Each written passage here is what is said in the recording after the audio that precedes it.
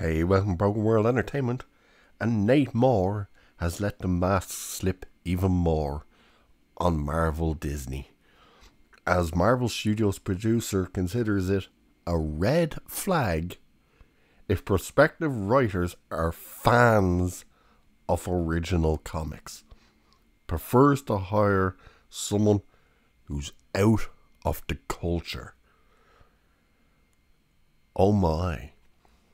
So basically, they are confirming they don't want anyone who knows and understands the source material. So, let's look at this, shall we? This is over at Bounding Into Comics, and they write, as if it wasn't obvious enough from simply watching any of the studio's post-Infinity War outings, producer Nate Moore has revealed that he believes the key to Marvel Studios' success is hiring writers who are out of the comic book culture over anyone who loves the source material. Moore, whose career has seen him serve as a producer for such Marvel Cinematic Universe entries as Captain America. I don't know why I got Captain Marvel.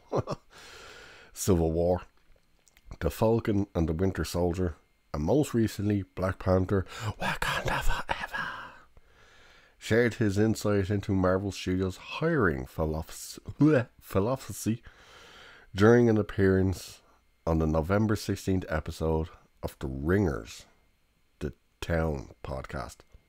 The hell is The Ringers Town podcast?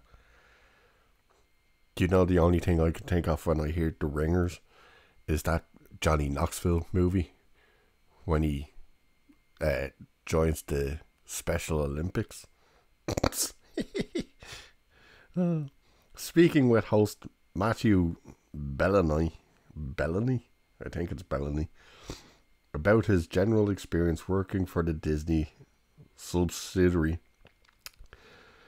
Moore was eventually asked if there was some kind of a Marvel boot camp or something that you do with these filmmakers to integrate them into this world and knowing all the things that they need to know. To which the producer confirmed, not really. Explains a lot, doesn't it? Noting that some Marvel writers grew up reading and collecting comics, such as Avengers Endgame co-director Joe Russo and Black Panther director Ryan Coogler, Moore told Bellany, "One thing I think is interesting, and specifically for writers, I would say, is that a lot of times we're pitched writers who love Marvel, and to me, that's always a red flag." Jesus Christ.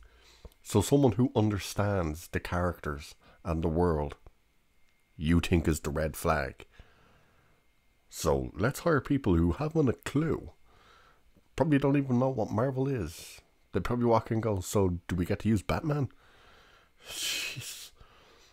I don't want you to already have a pre-existing idea of what it is because you grew up with the comics and that's what you want to recreate. Oh, you mean like the stories people love? Well, okay. I want someone who's going to be hard on the material, who can go, what is this? I think there's a movie here, but maybe we should be looking at it in this way.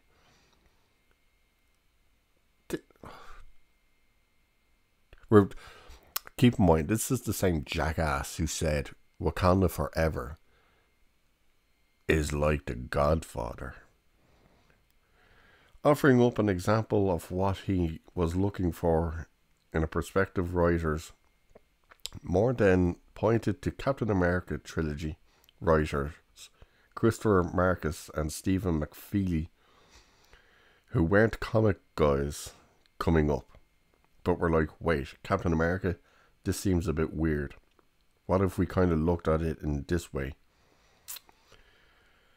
Okay. And they weren't married to anything. Nothing was... What? I don't know.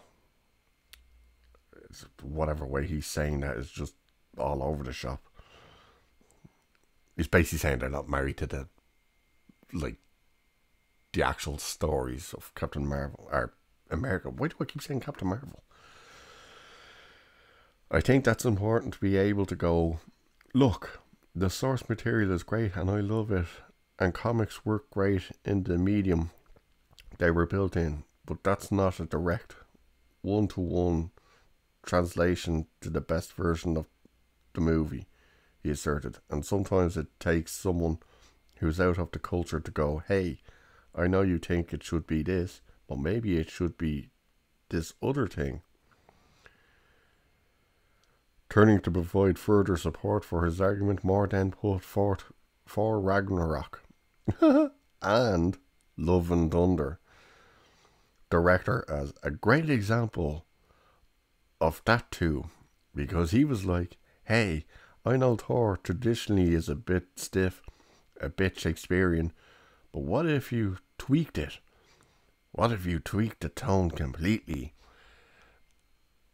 And that's why Love and Thunder completely bombed. So much so that Chris Hemsworth has basically said he's refusing to work with Taika Waititi again and is going to take a break from acting.